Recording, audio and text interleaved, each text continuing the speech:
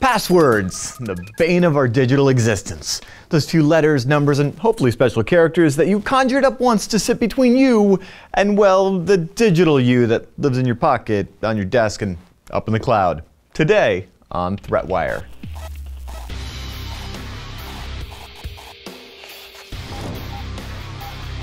You've heard it all before. You need a good password. They need to be long, they need to be unique, they need to be something you can actually remember, and you need to use a different one on every site and service that you use.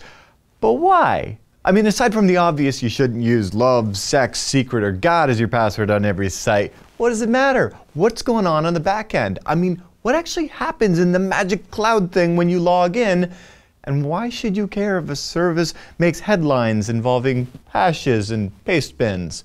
Well, when you create an account on a modern service, you're typically required to fill out a form including, well, at the very least, a username and a password. And next time you go to log into that service, well, you'll enter those again, and if they match, then, you know, Bob's your uncle, open sesame, right? So how does the server on this modern web server know that you're actually logging in with, well, today's information that matches what you set up to begin with? Obviously, the password and the username, they need to be stored somewhere, and typically that's in a database, but they're stored in very different ways. Your username, sorry, you're not a unique snowflake. It's not that sensitive. So it's probably just stored in plain text.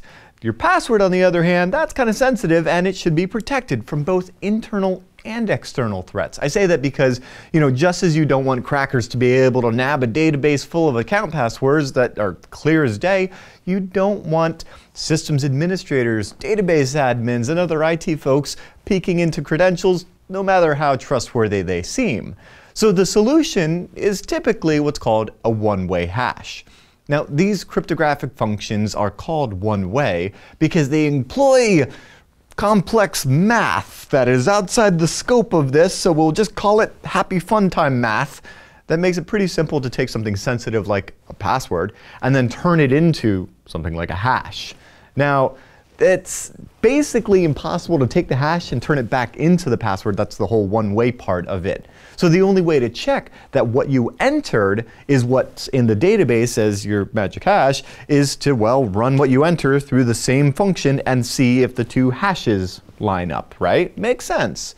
So good cryptographic algorithms are ones that are really quick to compute, that they don't, you know, take too long as you try to actually log in, and furthermore, no two passwords should end up with the same hashes because, well, that would be a collision.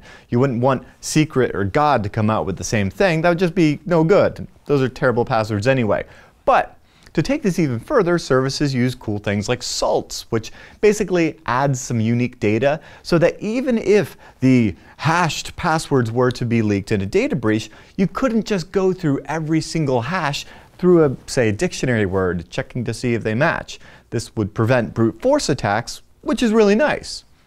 Now, unfortunately, there are a lot of really bad hashing algorithms out there that were never intended to be used for authentication, but for one reason or another, they've been used.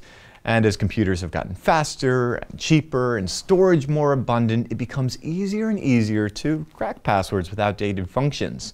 And what's worse is, well, that some services don't even bother hashing passwords at all. Yeah, that's right. They're just stored in plain text, clear as day, just like your username, and it's almost every single day that we see a new post on sites like plaintextoffenders.com publicly shaming organizations for like emailing forgotten passwords to users.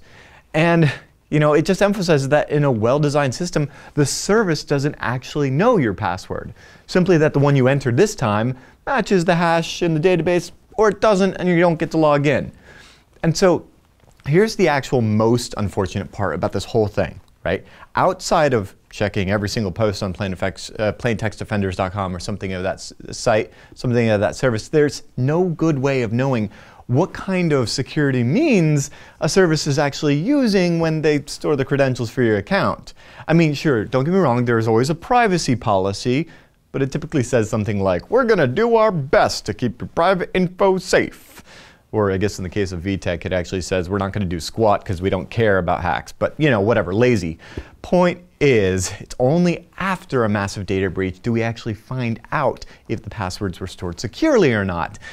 So while it would be nice to have, I don't know, say better data protection laws or something that would let consumers know what types of security practices internet services use, well, you should probably just assume that in the back end at the server somewhere, there's a guy scratching them down on sticky notes and putting them on the monitors of the servers.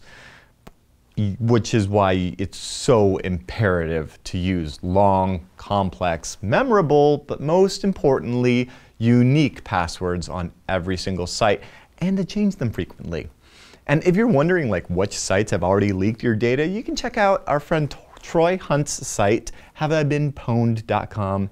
Enter your details, not your password, and find out if yours have been breached. So anyway, what are your thoughts? I want to know, we're talking about passwords here, I want to know if you have some good techniques for smart password practices, and what are you using? Or are you still typing in QWERTY 1234 in every online service? Let me know in the comments. With that, I'm Darren Kitchen. I'll see you on the internet.